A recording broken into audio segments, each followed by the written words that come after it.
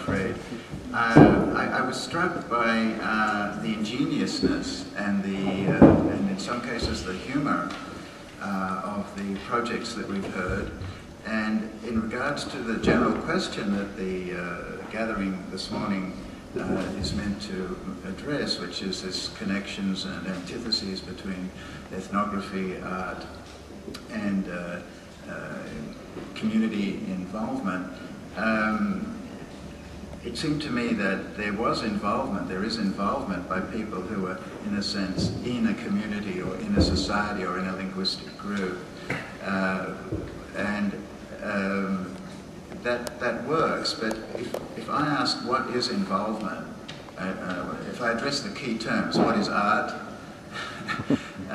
think of the differences in the things we've heard this morning, what is involvement, and above all, what is a community, all those terms are opaque to me anyway. They're too complicated. Community is usually an ideological, apologetic, covering over all sorts of differences and tensions.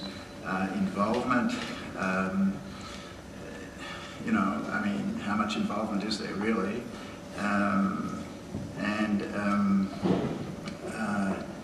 The question that was asked for us really is what does art do better than ethnography? And it seemed to me people who are outside a society, for instance, in the US, talking about Australia or New Guinea or Africa or whatever it might be, have a sort of responsibility to actually do ethnography and get their facts straight, and that it's too much sort of liberal guilt trip to feel embarrassed or critique that that practice. I wanted to therefore talk a little bit about what is fieldwork. That's at the heart of ethnography, and wonder about 3 or 4 things that we've presented today.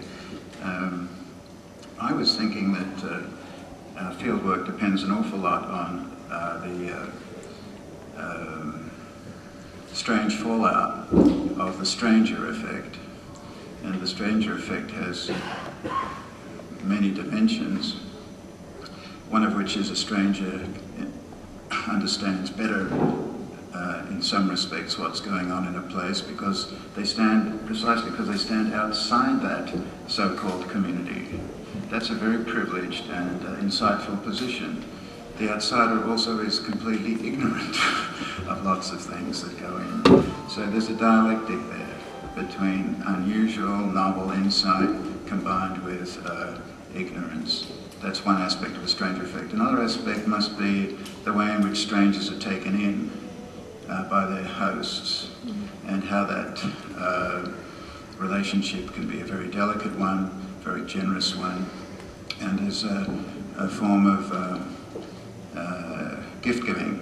The gift may be one of food and a roof, connections to other people, connections to histories.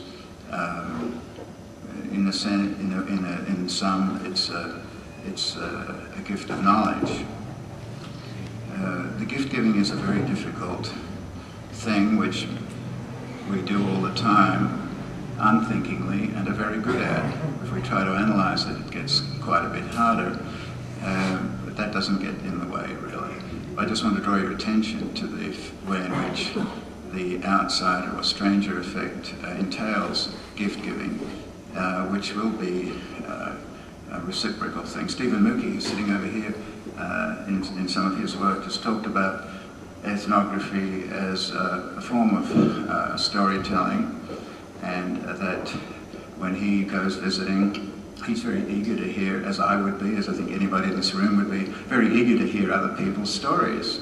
And this is different to running a survey or having a questionnaire and so forth, although, you know, those things are not to be ruled out. I mean, people, it seems to me obvious that if you want to do a serious job, you want to understand those sorts of dimensions of a society. It's an insult to that society not to know them. So you can't rule that out simply because you don't like positivism or something.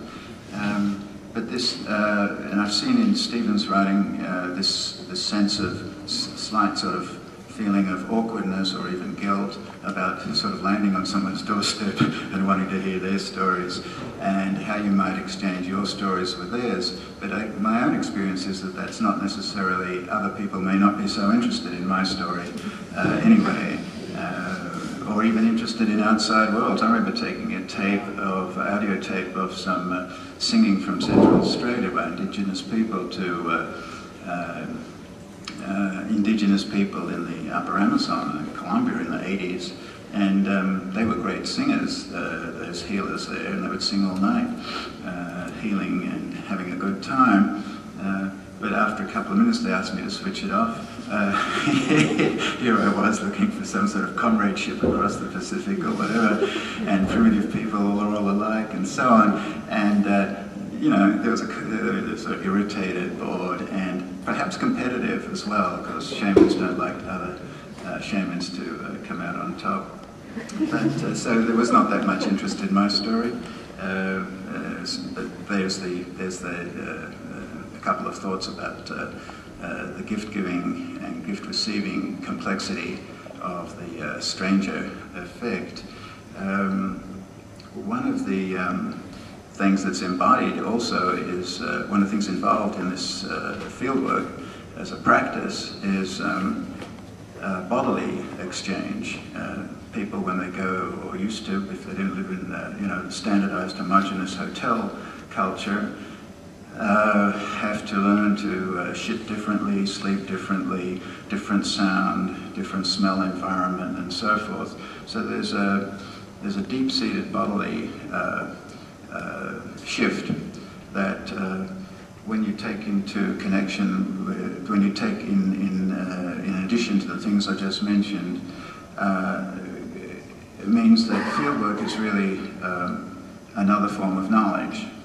It's not learning facts, it's not learning stories, it involves those things, of course, but it seems to me it's a different way of knowing, and that's easy to slight with unthought through or standardized versions of what ethnography is. But if you think of this as you don't have to, you know, see it a full square in the academy. If you think of this as another form of knowledge that involves the things I just talked about, plus plenty more, I think it becomes very exciting and maybe artful. One thing I didn't mention to add to this package, what is ethnography, and I define ethnography as quintessentially involving fieldwork, is that it's secret. And this is perhaps one of the most interesting things about it, and that is to say no one teaches and no one can be taught how to do fieldwork. To try it is considered to be clumsy. It's like trying to teach someone to ride a bike or swim. Plenty of people probably try to teach other people those sorts of things. But what I'm talking about in terms of it is something that one is initiated into without any initiator. There's no formalized knowledge. So another thing that is involved there is the type of knowledge which somehow passes on through the ether or from hand to mouth and so forth. Now, how such sojourns or experiences are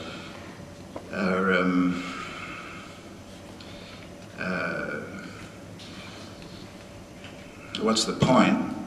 The point must surely be, which was mentioned, I think, in one of today's talks, Anawana's maybe, I think it was, how does one connect the known with the unknown?